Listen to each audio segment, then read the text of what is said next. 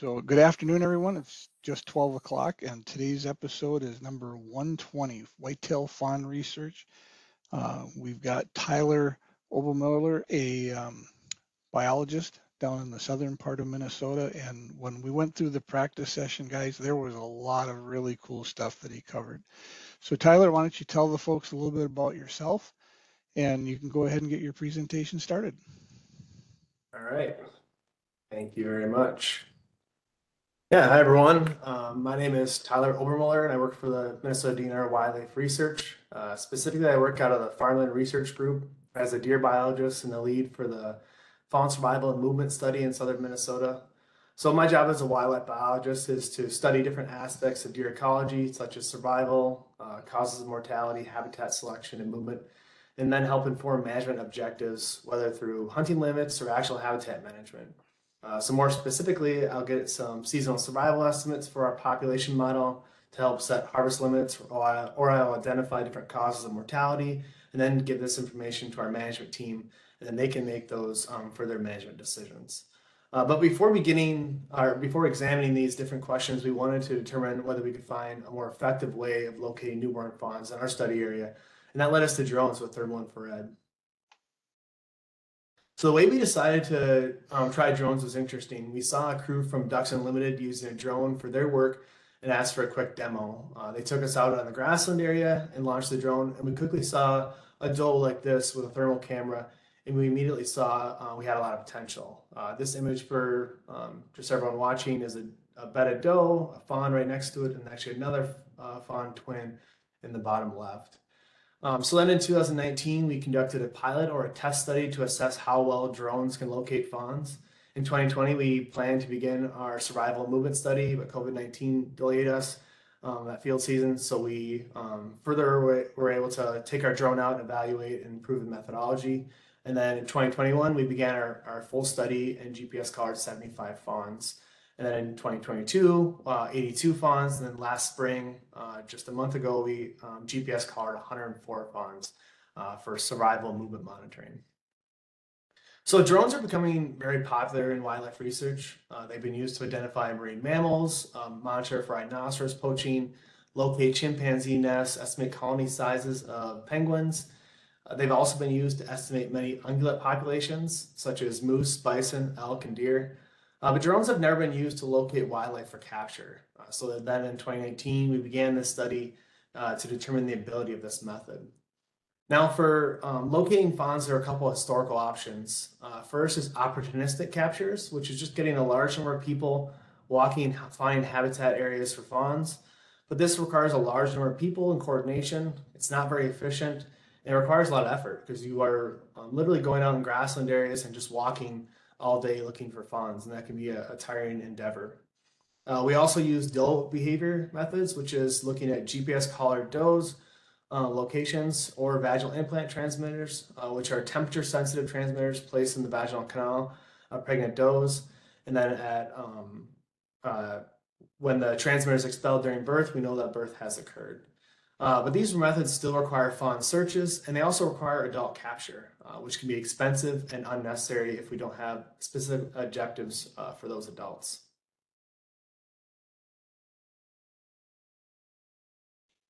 So briefly, we're conducting our study in the heavily row crop area of southern Minnesota. 71% of our area is row crops, so corn or soybeans, 12% is grasslands, 7% is urban or developed land, 5% wetlands, 3% forest, and 2% open water, so heavily agricultural. We conducted all of our flights on public wildlife management areas shown in green. We wanted to focus on areas where the most fawns will be present, so we determined suitability of these wildlife management areas by analyzing aerial photos and also visiting many of these sites to further evaluate them. We were looking for mostly grassland, lightly forested areas, as well as some scrub shrub or upland wetlands. We omitted areas with open water and emergent wetlands. For the drone, we used the DJI Matrice 300 RTK. It was able to handle a large camera, as seen here. And the big thing here is it has the thermal camera and the color camera in the same device, the DJI H22T. And in our first couple years, we actually had two separate cameras, one thermal and one color, on the drone, and that allowed a little bit more difficulty to transition between those cameras. So with this camera, it was just seamless. We were able to go right from thermal to color images to locate the signature and then locate the what the signature was in the color from the camera. And I'll show a video like that of that in a little bit. At each wildlife management area, we would set up an unmanned aerial system, which was just a landing pad, drone, controller, batteries.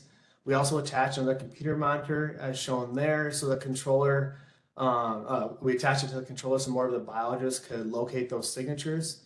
And we quickly learned that sunlight was an issue.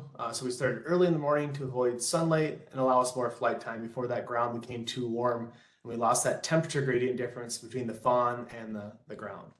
Additionally, we had issues with charging batteries, so we used a gas-powered generator to efficiently charge those batteries out in the field.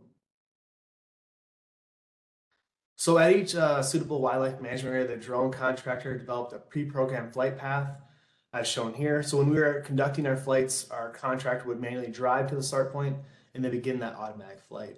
And then when they located a signature, he would pause from that flight and manually direct the drone to the fawn to determine the signature. Here's one right there. There's actually the thermal image of the fawn. So we're on that pre-programmed flight. He's now pausing from that pre-programmed flight, and he's going to manually direct down to that drone, down to that signature, so we can confirm it. The pink color show it's really good conditions.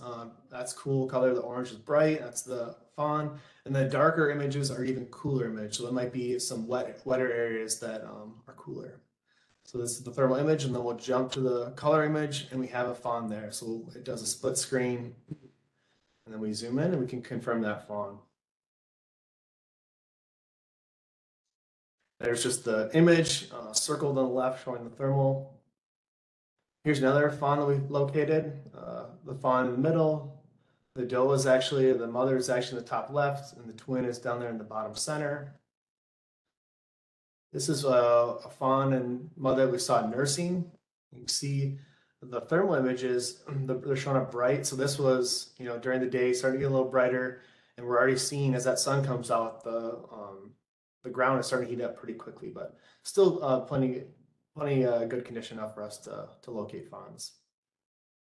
One more, that's actually water in the bottom there, wetlands and water. So that was actually showing up brighter.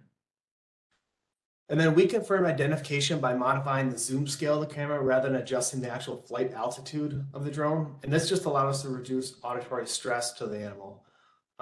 We found this to be effective. We only had a couple of cases, 4 cases in our first 3 years, identifying well over 200 animals where 3 of the cases, the fawn lifted up its head, and 1 case, the fawn actually did get up. And that was in 2020 when we were flying later. So that fawn was much older. But internally, we saw a great success with not disturbing the fawn. And we acknowledge that the fawn could be internally stressed, but we still think it's good that they weren't running away in almost all of the cases. So when we confirm a fawn, the contractor takes a thermal and color picture of the fawn. It also records the location and gives it to us for actually going out in the field and locating that fawn. This worked really well because the capture crew was often behind the drone crew. So the person watching from the computer monitor would just upload a point. We had a shared Google Maps layer, and the capture crew would come on our phone, and we could, do one after the other, bring up the location, and just go to the next fawn. So after recording the location, the DNR staff would record whether the doe was present, whether the fawn made any response to the drone, and the obstruction, which was how obstructed the fawn was using the color image. And so and the reason we did that is we just wanted to see how covered was this fawn, even though we were able to detect it with the drone. So jumping to some results, in 2021, we GPS colored 75 fawns, 82 fawns, and then last year we GPS colored 104 fawns, or this last spring, sorry. And lastly, I wanted to compare our method versus historical fawn location methods. I'm just going to use the first couple years because at this point we don't have all our data entered and analyzed from this past spring. But what I want to say is we first did it using person hours, and that's how we measured efficiency. And that's just a common measure used in wildlife ecology for effort. It's just the total hours worked between all the people compared to the total number of fawns we found. So for example, if we have 4 people working 4 hours, that is 16 total working hours. And if we locate 4 fawns during that time, we just take 16 divided by 4, and we have 4 person hours per collar fawn. So in 2021, we had 3.1, and in 2022, we had 2.4 person hours per collar fawn. Now, what does all that mean? The values aren't that important, but what it is really important is comparing those to those historical methods that I mentioned in the very beginning. So for opportunistic captures, a study reported 8 to 10 person hours per fawn. Ground searches 5 to 214 person hours per fawn, so very large. Doe behavior was 60, VITS was 145. So we're seeing just very large person hours for these different historical methods. Additionally, we only had to use 4 to 5 people, 1 person flying the drone, 1 person locating those fawn thermal signatures, and 2 to 3 people out capturing. So for opportunistic doe movement and even those vaginal implant transmitters, it takes a much larger crew. And additionally, in those latter 2 cases, they need to go also GPS collar adults. Additionally, that we found that was efficient, we were also able to identify many other species, such as ducks. And this was a fun case where we could even make out each one of the chicks with a thermal image. So just take a quick second and see how many chicks you can count on this photo. Like I said, I don't have the thermal image, but we could easily identify them. And there was 10 of them. So really hard to see, even in the color image, but in the thermal image, each little dots popped up pretty easily. Saw pheasants, rooster and a hen on the right side, bedded coyote, some coyote pups, muskrats. And lastly, this was kind of a fun one. So this was a pack of raccoons. You can see the moms right there in the middle. And this was kind of a fun case because when you can see some of the thermal images of the fawns that I showed, we're looking for that circular image. Well, you can see this dead stump is circular. So when we were, going up to it, we actually thought this was a fawn because it had that nice circular shape, but it was not. But it was a kind of a fun find to have regardless. Another really interesting observation we found from using the drone is how fawns are selecting their bed sites. So we can see the adult doe is moving down here. The fawn is still up and moving around up there. So we found this fawn before sunrise. We only have the thermal image in this case. But the fawn and doe were together nursing earlier, and then the doe quickly moved away so the fawn could pick its own bed site. And although research has shown this in the past, is not widely known, or has there been this kind of great visual evidence that these fawns are doing this. So the fawn is navigating the area to find a good place to hide away from predator detection. And the mother is moving away to avoid bringing attention to the area where that fawn is located. The sooner they can nurse and she can move away, the less chance the coyote may key in on them and begin looking in that area. Now you can see that fawn is now bedded down. The mom's going to quickly walk by, but does not help them pick that location. Here's another case during the day. We again saw a fawn and a doe nursing earlier, then the fawn moved on. You can see the fawn's right about the bed, right around now. Now, the reason they're doing this is documented. Fawns are considered hiding species, where they're independently bedding away from their mother, hiding from potential predators. The mother is typically in the area, and if near, may try to flee or lure the predators toward them and away from their young. Although in many cases, we do not see the doe present when we're doing the captures. For example, for our first 3 years of captures, the mother was present for only 28 to 32% of the time of fawn captures, and that's with a sample size of 261. So you can see in these beginning weeks, the mother is just not really around, really letting that fawn select its own bed site and relying on them to hide away from predators. So for those first couple weeks of life, these fawns are by themselves, besides a few feeding bouts each day. Remaining separate and the fawn hidden may allow the best chance for this fawn to avoid predator detection until they're more mobile and able to defend themselves from predators. Then when fawns are 2 to 3 weeks old, they start to transition to a following species where they are much more active and they're following their mother around. Now, instead of hiding from predators, they want to detect them and flee or run away from them. Additionally, because they are following their mother more often, they can rely on them. They can rely on her for protection. And I often hear people ton of instances where they find a fawn in the wild and fear that it's been abandoned. And so now, using this evidence, hearing me, you can now know that that fawn is perfectly fine.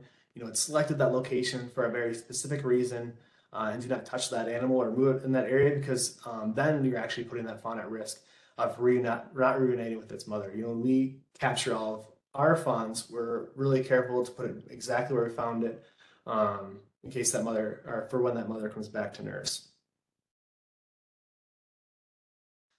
So in summary, for the drone part of this talk, we found this capture method to be effective in the farmland region and most advantageous for our goals. We found this technique was limited by sunlight, but we were able to resolve this issue by conducting flights at night or under cloudy conditions. I also think our study shows the importance of a pilot or a test study, where you determine the feasibility of this method before beginning your study in GPS collaring fawns. I think it would have been really difficult for us to collar 75 fawns, and that first year really helped us figure out all the methodology. What's the difference between a coyote and adult deer, raccoons, fawns, many different animals as well. So now let's move to the actual fawn study. I first want to touch on background and why we began the study in the first place. So Minnesota relies on a harvest-based projection model to determine population size, and that just means we use past harvest amounts along with environmental and survival information to guide how we manage our deer and set harvest limits. In order for us to have a good model, we need to have updated survival information to accurately predict what is occurring on the landscape, hence updating fawn survival rates. Additionally, we haven't conducted a survival study in the farmland region since 2001, therefore our estimates could be markedly different. One of the reasons it could be different is coyote expansion, large increases in coyote density. Using some annual surveys that the DNR conducts each year, we've seen a 250% increase in coyote density from 2000 to 2020. Lastly, with all these things in mind, we want to better understand which spaces of our farmland our farmland region they're occupying, how they're moving around our landscape during different seasons of the year and during different life stages, such as winter migration, when fawns are moving to better areas during winter, or spring dispersal, when these fawns get to leave home and select their own place to live. So now we have some background on why we're conducting this work. We've seen how we located the fawns with the drones.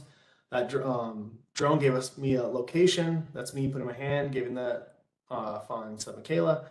And then we can go out and handle that animal. One of the first things we do is put a blindfold on the fawn, and that just helps keep the fawn calm during captures.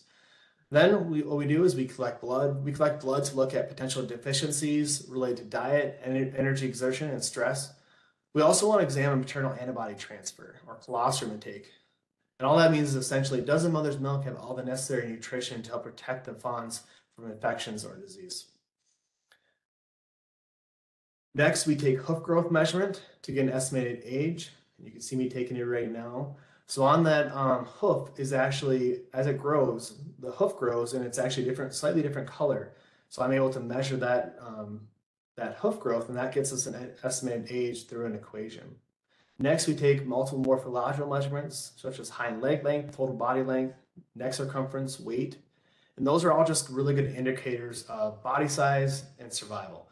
A lot of literature has shown that increased body size has increased survival. We're taking a rectal temperature. After that, we'll take that weight in a bag. We'll then put an ear tag and a collar on that animal. You can see I put a flag down. We'll come back 1 to 3 days later and go to that site and take some bedside measurements. One of the reasons we don't take it right now is because we don't want to disturb the fawn anymore, right? We want to get our information, but get it quickly and efficiently, so that fawn can reunite with that mother as quickly as possible. So we fit each fawn with a small expandable GPS collar that weighs 138 grams, or about 1/4 pound, and averages about 3% of the body weight.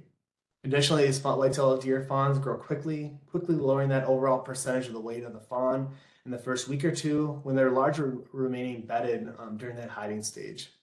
Historically, researchers use very high frequency collars, and that requires a person to go out and actually determine the location with a beacon. It's like a device that you go out and it beeps back to you, and it gets louder when you get closer and you point in directions that are going near the fawn. The disadvantage of this is you'll get less accurate locations. You'll get much fewer locations. Also, typically these locations are only recorded during the day because you actually have to have someone go out there. So you're missing many of those important locations and activity data during the night. And also, you also need to constantly monitor for survival. So the expandable band that we have, our collar we have, records 6 locations per day, or takes a location every 4 hours. We could take more if we like, but with our objectives, we needed to conserve battery to get our collars to last until dispersal at 12 and 18 months of age. Importantly, we use these GPS collars to closely monitor survival and reduce our response time for mortality investigations. And that allows us to increase our ability to confidently identify that cause of mortality.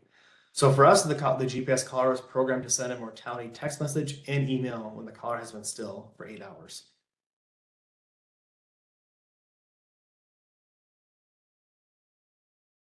So each expandable band has 3 folds with increasing number of stitches as shown in the white lines, and also increasing stitch strength so the band can grow with the fawn's neck size. So that first single line there at the top is just a single line of stitching. That'll be the first one to break.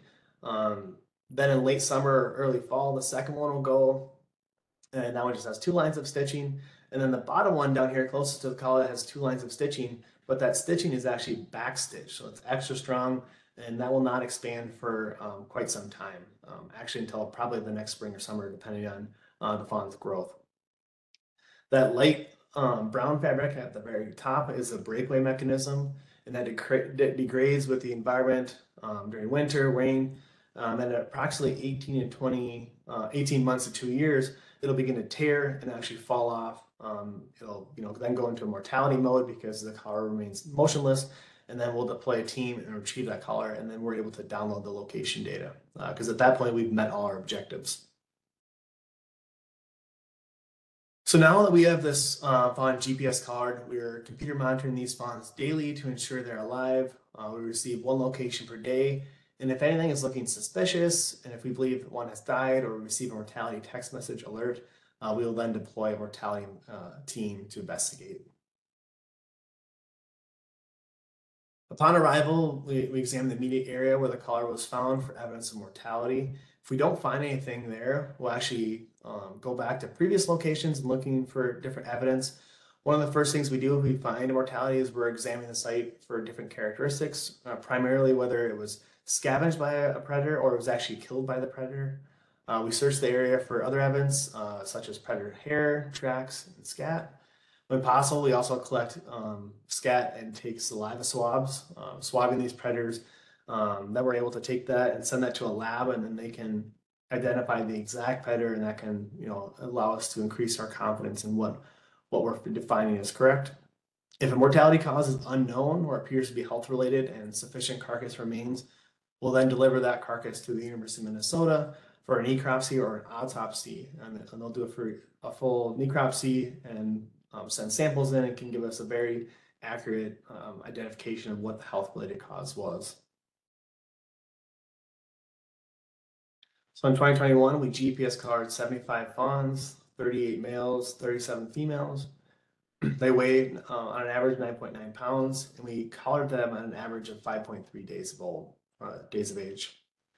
And in 2022, we GPS collared 82 fawns, 49 males, 33 females, a little lighter at 9.4 and younger at 3.3 days, which essentially means we just, the fawning season in 2022 was probably a little earlier than 21 because we generally collar at the same time or start at the same time each year. 2 things I wanted to highlight is the large difference in sex ratio of male to females in 2022 of 82 fawns, 49 and 33, quite different. And that is quite interesting and something I'll look at briefly with analysis later. And then just age, that could also play an important role where younger fawns tend to be more vulnerable to predation. So different causes of mortality, here's a bar graph. We had 26 mortalities in 2021, 17 coyote kills, 5 disease, 3 vehicle collision, and 1 other where it was an accident and actually fell in a ravine and got caught. In 2022, we had 47 mortalities, 36 coyote kills, 4 vehicle collision, 4 disease, and 3 hunter harvested. We did GPS collar 8 more fawns between these first 2 years. But even if we do that and we correct for sample size, 17 coyote kills, 36 in 2022, we saw a 91% increase in predation from 2021 to 2022. And we're still in the process of entering results from this past spring, but we are seeing some pretty high coyote numbers again this year. So I mentioned that sex ratio at the beginning of the results section. I want to highlight the green circle that I have here. So in 2021, we actually saw more females. So yes to predation. So we saw 11 females be predated by coyotes in 2021 and only 6 males. But if we jump to 2022, we actually saw 29 males and only 5 females be preyed upon by coyotes. So disproportionately more males were vulnerable to coyote predation in 2022. And that's kind of something interesting. We're going to dive into activity, behavior, but some of the literature has suggested that male fawns tend to be more active. They tend to move around more. And one negative is that may allow them to be more, be seen more by coyote predation, and then they can be detected and then killed. But that is still something that's just a hypothesis, and that'll be something we can look at with the location and some different data we have recorded on the GPS collars. Now let's jump to survival. We see a large annual variation between years. In 2021, we had 85.6% survival. In 2022, we had 68.4%. We jumped to 3-month survival. It went down to 78.1% and 55.2% in 2022. And 6 months of 71.8, 47.3. So what does all this mean? Well, going back, I mentioned we haven't conducted a study since 2001. That study was conducted in Redwood Falls area, about an hour to the northwest of our study area. And they found a 3-month survival of 87%. So we're seeing, even in 2021, lower, but much lower in 2022. Additionally, if we go back to a study conducted in northern Minnesota, where they have lynx, bobcat, bears, wolves, they saw a 3-month survival of 57%. And that was conducted in the early 2000s as well. So we're seeing, similar survival rates or even a little bit lower in 2022 than areas in northeastern Minnesota. So it's quite different and vastly different from what we were expecting before. So this is really interesting, and also shows that we need additional years of data to kind of confirm these annual variations. You can see these vastly different between the 2 years. High annual variation in juvenile survival may be important because they could play a large factor in population fluctuations. So now I'd like to just briefly talk about examining some movement information. These fawns have now survived their first summer and are much less vulnerable to predation, but now we're dealing with winter conditions. So deer often migrate to a new area during the winter. These areas provide more food, but they all provide more cover from the harsh winter conditions. Notably down here in the farming region is wind and drifting snow. So this was a male fawn that moved on December 12th, moved 9.4 miles to the north in that location of 76. And that 76 is just showing it's a cluster of 76 locations. So it's just a cluster of locations. And then spent the winter there and then moved back on April 10th, back to where it was originally at the previous fall and where it was also captured at.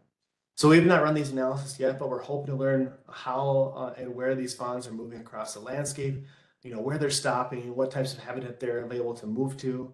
With these changing landscapes, we in general just don't have a good understanding of what they're selecting in the prairie region. Another important biological movement deer fawns make are their dispersals. Dispersals often occur in the spring, but some also occur in the fall. And our 1-year-old fawns moving away from their mother in our own home range and selecting a new area to live. So the first year of their life, the mother and the fawn are together, but then the following spring, the mother pushes that fawn away to select its own home. And also because that mother is likely going to give birth to a new fawn. So that fawn needs to push out the old fawn so it can kind of start the new journey. But depending on habitat availability, and with our region being predominantly agriculture, they may need to travel extended distances. And that could also guide future habitat management. Similar to migrations, we're interested in better understanding how they're moving, how long they're taking to move, where they're stopping, and how their new and old home range compares. These movements can sometimes be incredibly large. This male fawn moved on May 5th and arrived on May 17th. So 12-day movement. This fawn moved an incredible 68.3 miles. And it was very conservative because we actually didn't receive this color back. It must have fell off or stopped functioning, so we were only receiving one location per day. Here's one more large dispersal. This is a male fawn that moved 92.3 miles on June 1st and arrived at its new location on June 10th. This is the largest migration we've found thus far, and we're excited to learn more about these movements because unfortunately, with a large predation rate, and also we're having many collars fall off, getting caught on fences. So we don't really actually have a large number of fawns that have made it to 1 year.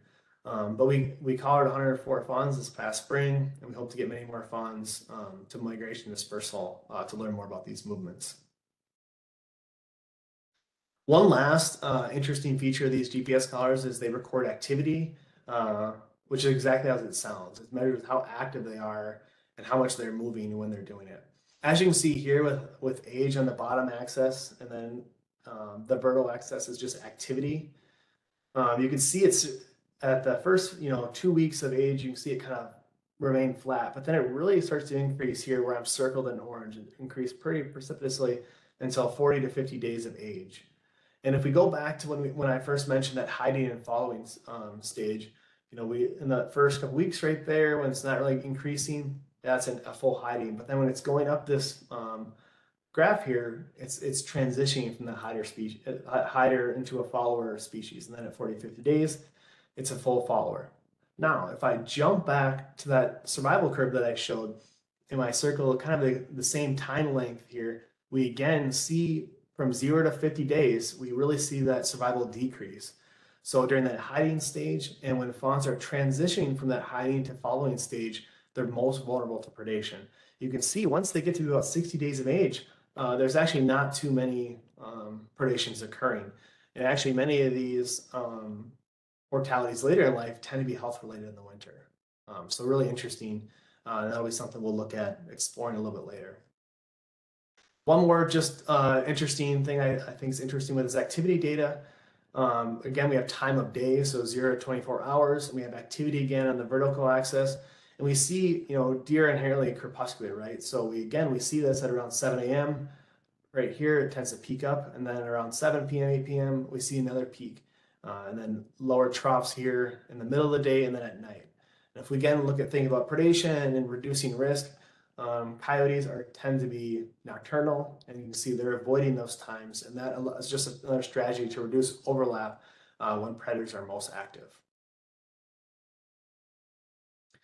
So in closing, causes of fawn mortality are mostly coyote mortality, with other important causes being health-related and vehicle collisions.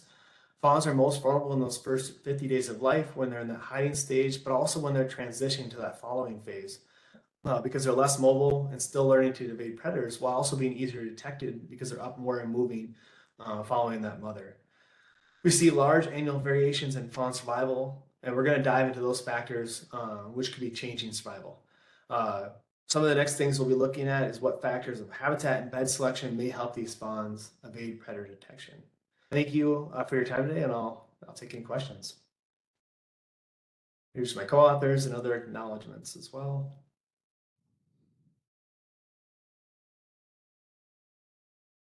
Awesome job, Tyler. Very interesting work. So far, we've got one question come in, and it's from our friend Amber. And Amber wants her question, so the fawns are not sedated at all during the data collection process. Yes, that is correct. That is correct. One of the things, well, first of all, they're really docile in those first couple of weeks of life. So you could see when I went on that video and I put my hand on the fawn, it didn't even move, and that's typical of probably 70% of the cases. They just really don't move. They're quite calm. But sedation also brings in a lot of other risks, right? Like you have to sedate them, and then you have to bring them back, and that also allows long capture times. One of the things that our crew prides ourselves on is really fast capture times. So historically, capture times last 8 to 15 minutes in fawn captures. we really get it down. We try to get it down to 3 to 5 minutes. We're trying to get all of our important data, but we're trying to get it quickly and efficiently, like I said, so we can reunite that fawn with its mother or get back to be a better location. Because one of the things we don't want to do is just have, bring more attention where we could potentially bring a coyote in. So we really want to be as quickly as possible and get that information, but also also get that fawn back bedded by itself. Cool. So the questions are rolling in now, and Richard wants to know, has there been an increase in the coyote population in the state? I've noticed more in my area, Elk River. Yes, there has. So that was actually one of the reasons why we wanted to begin one of these studies. So we take scent post survey track surveys every year. The DNR does all across the state, and you can look those up on the DNR website. But in our region specifically, we've seen large increases in coyote density, so roughly 250% in the last 20 years. So the last time that study was conducted that I brought on, that was how long ago. And so that was why we were really keying in on what is happening in this landscape. We really just don't know. And honestly, we weren't really expecting to find this much coyote predation. We knew coyote predation would play the predominant factor because that is just kind of the case with most ungulate species. They tend to be most vulnerable to predation early in life. Okay. Carol wants to know, are hunters required to alert you if they kill a fawn that's been collared? They are not required, I guess, per se, but like we will find the collar, right? So it sends a GPS location wherever we're at, so we would know if they didn't. But it's not, there's no issue with shooting a GPS collared fawn. And actually, on the collar is of my phone numbers on it, so they can give me a call. I can download all those, retrieve that collar and download those data. Just get a little information on when the animal was killed. But technically, it's not required, but we'll likely be able to find the collar regardless. Okay. Our next question comes from Jeff. Is this research showing some large dispersal changing the way we manage CWD? Yes, potentially. So, fortunately, in our area, this CWD doesn't exist in southwestern Minnesota. It's mostly in southeastern Minnesota, but it is expanding quickly. And I think it was the around 2017, 18, we conducted an additional study, a movement study in southeastern Minnesota, looking at that specific question, looking at movement and how it guides CWD. In that case, we saw large increases or large dispersals, you know, hundreds of miles, some cases. So it definitely could shape the way we manage deer. Unfortunately, since we're seeing deer move this far, it changes it in a negative factor, right? If you have, your CWD hotspot area that you're managing and you're collecting samples from, if you have a CWD positive deer that moves 100, 92 miles, like I had one of my fawns do, that obviously allows for some complications with managing for CWD and keeping that disease like in that area. So, but it definitely does. It just makes it more difficult, I would say, from the information that we're finding. Kathy was really paying attention during your presentation, and she noticed that you're wearing a mask during the capture. Was that to minimize exposure to potential germs? Uh, if we were in a mask, that was actually during that might have been during COVID. That might have been why we were doing that. We don't. There's been no research to show that there's been any transmission from us to the deer. One of the things we do is we always wear gloves. You can see Michaela and I both had gloves. She had clear gloves on, so it was a little harder to see, but we were both wearing gloves. We change those out each time, so we don't take it from fawn to fawn. And like I said, we try to go quickly to reduce any sort of scent. I think that would be the biggest factor is if we were able to put a lot of scent on the fawn, a coyote could potentially keen on that because it smells different than what they're normal or what they normally smell. Mm-hmm. And fawns are known to be relatively scentless. Jones says, how does the mother find her fawn?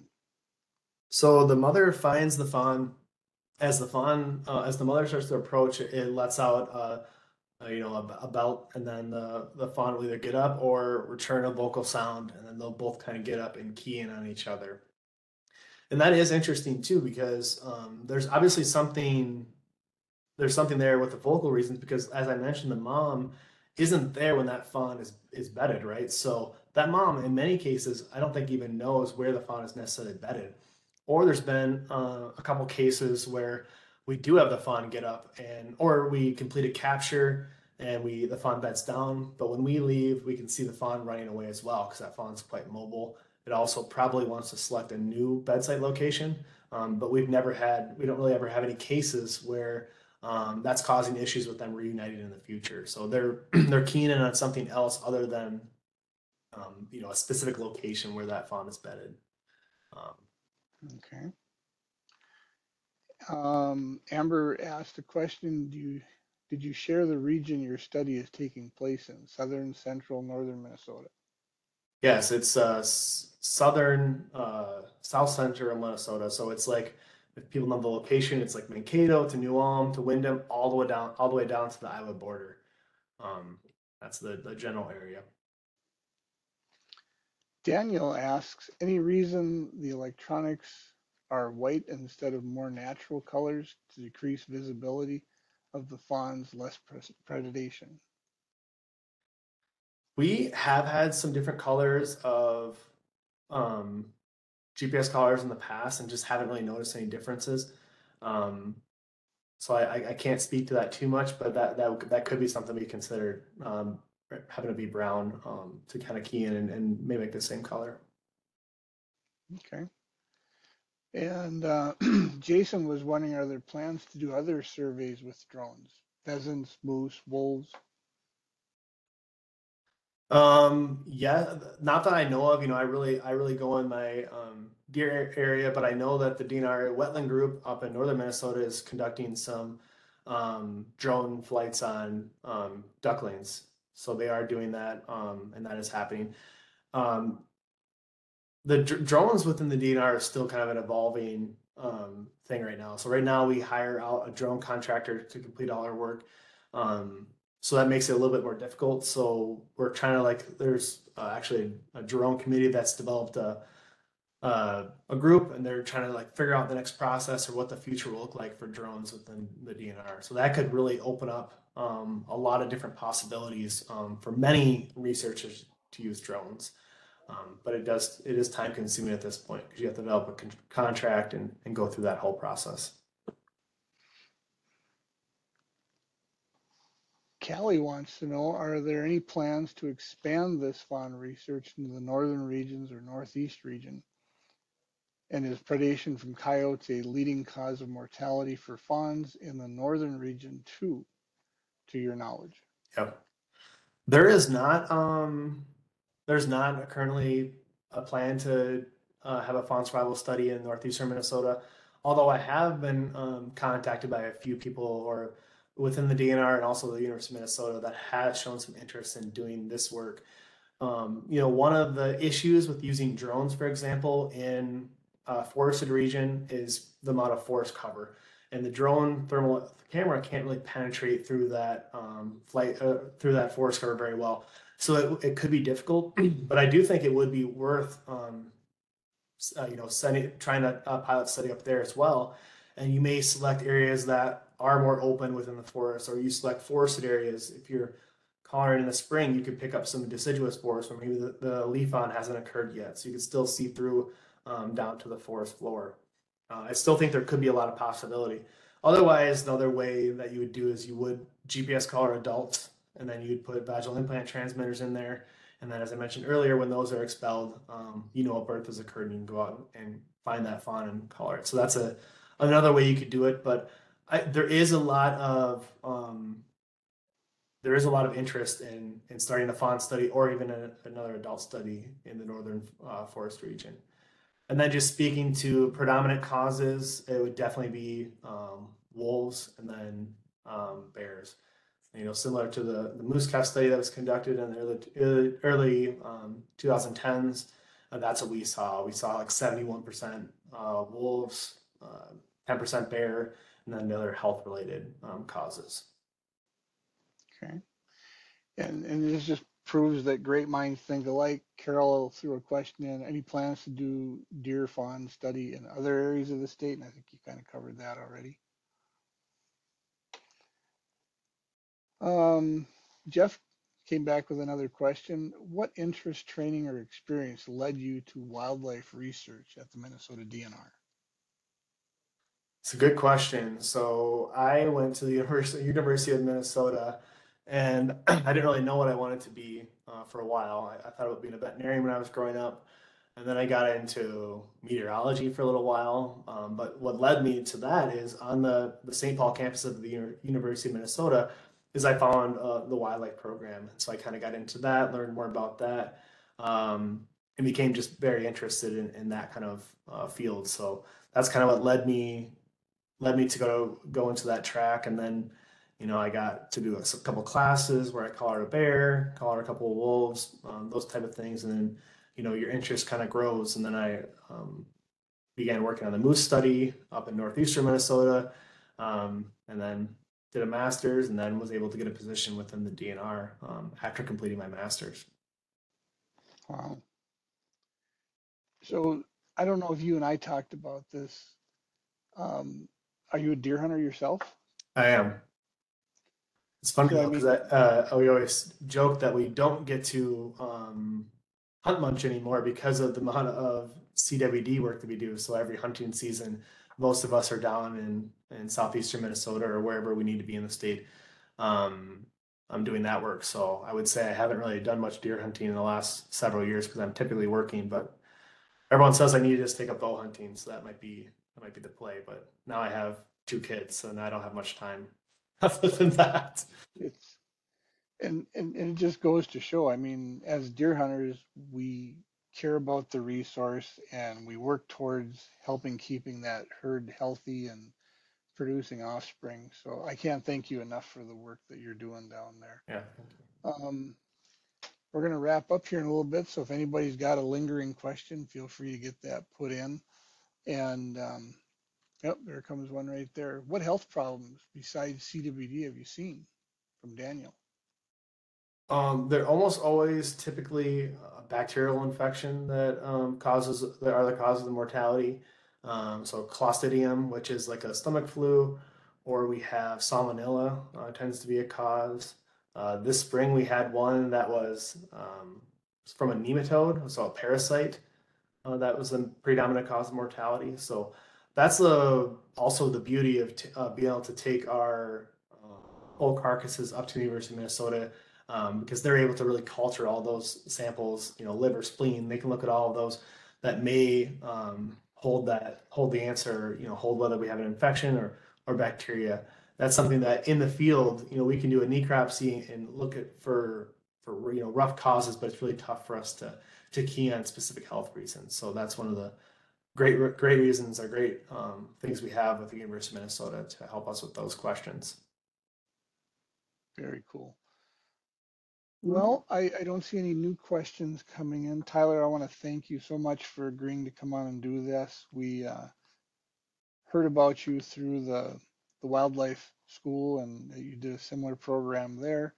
And I think it's important for the residents to understand that, it's not just left up to nature. We go in and try and see what we can learn. And we just had one question come in from Corey. Are you finding any correlation with the specific habitat types and fawn success rates? We haven't analyzed the habitat data yet. That's something we're really looking forward to doing pretty soon. So one of the reasons we haven't keyed in on that is, we get the locations, but as I mentioned, we only get one location per day, and then 5 other locations are stored on that GPS collar. So we're really waiting for us to retrieve all those GPS collars, getting all those location data, formatted correctly, cleaned, and then we'll start looking at those habitat data. But habitat selection, for example, we want to look at what are they using in that first, we're already keen into those first 50 days, right? So we know that those first 50 days are really important to that fawn. So where are the surviving fawns hanging out? Where are the ones that were preyed upon early hanging out? What are the differences there? And then potentially we can use habitat management to increase those areas where fawns were surviving. And then we can do that for later in the summer, fall, during harvest, over winter. So we can answer all those different questions to help out management in the future. So as sportsmen and conservationists, what's the one greatest thing we could do to help increase deer numbers through their first year of life? It's a good question. I mean, you could go to reduce the coyote population, or I think it really might key more in on to habitat management, right? So uh, there's only a certain amount of grassland areas in the agriculture, for example, and so certain mothers have better areas than other mothers, and they're able to select good bed sites, or not good bed sites, but they select good habitats for the fawns to select their bed sites. Well, the mothers over here that maybe have a little less, quality habitat, those fawns may not have as much cover to hide away from coyote predation. So just overall increasing habitat across the landscape may help there be more areas for fawns to bed and reduce the risk of being detected by coyote predation or coyotes in general. Awesome job. I'm going to count that as our stewardship uh, point for this show. Create more wildlife habitat and help manage the predators. Um, like again, this has been very interesting for me. I was lucky enough to see a doe and a fawn uh, entering our property this morning. I usually tell them to stay off the road when I see them, um, but they ran right across the road in front of my vehicle this morning on the way in. So we got a thank you from DC. Says great presentation. So Thank you. Thank you. I appreciate it. got another thank you from Kathy. So anyway, um, Amber, if you can take us back to the green room. And folks, tune in next week for episode 121, The Art of Falconry.